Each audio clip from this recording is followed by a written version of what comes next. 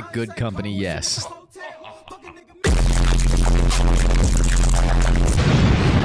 The power of the dark side.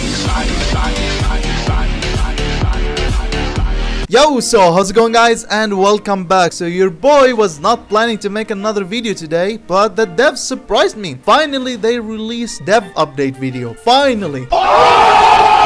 Took them ages, man. Like, there are so many battle royale videos. Finally we got at least one video to explain what's going on, see what's coming up next. So first of all, I watched the video, but I'm gonna watch it again with you guys and talk about it a little bit, what I like, what I dislike. And I'm not gonna get hyped, because the last time we got hyped for the Krama session, we got screwed over. So your boy is not gonna get hyped. Alright, with that out of the way, let's see the video, shall we? So first of all, as you can see, you'll be heading back to the desert for part 2 of the storyline, but there are also some new sights to see.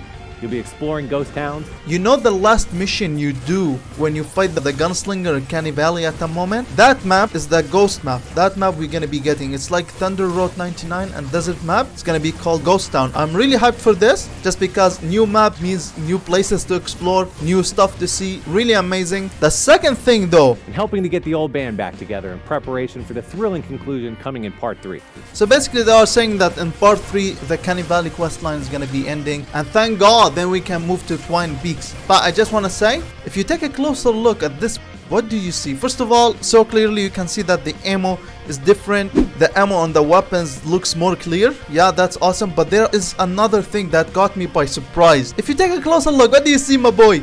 All the buffs in one area.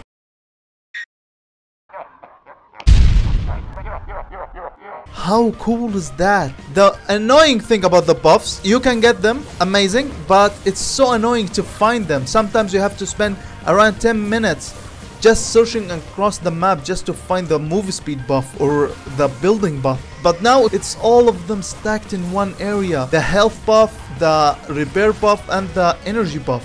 All of them in one area. I can't see everything. I'm really excited. Are we gonna get all the buffs in one area? Because if we do, man, that's gonna be interesting. Alright, let's continue. To kick off voice recording soon, and expect to bring this next chapter of the storyline to everyone sometime next month. What? What? Next month. I thought next month is going to be new event. No! No! The Krama session is gonna stay for another month? Bruh.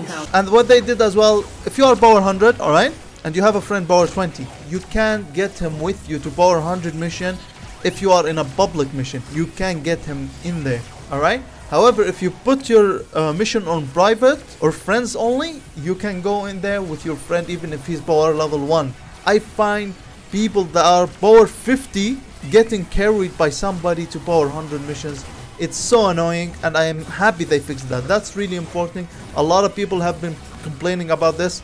That's a nice change, alright? Also coming in the 610 update is a little bit of a twist on the retrieve the data mission type. The entire zone will be threatened by a storm that constantly closes in around the landing site as the mission goes on. We are getting garbage. We are getting basically Horde Bash as a mission.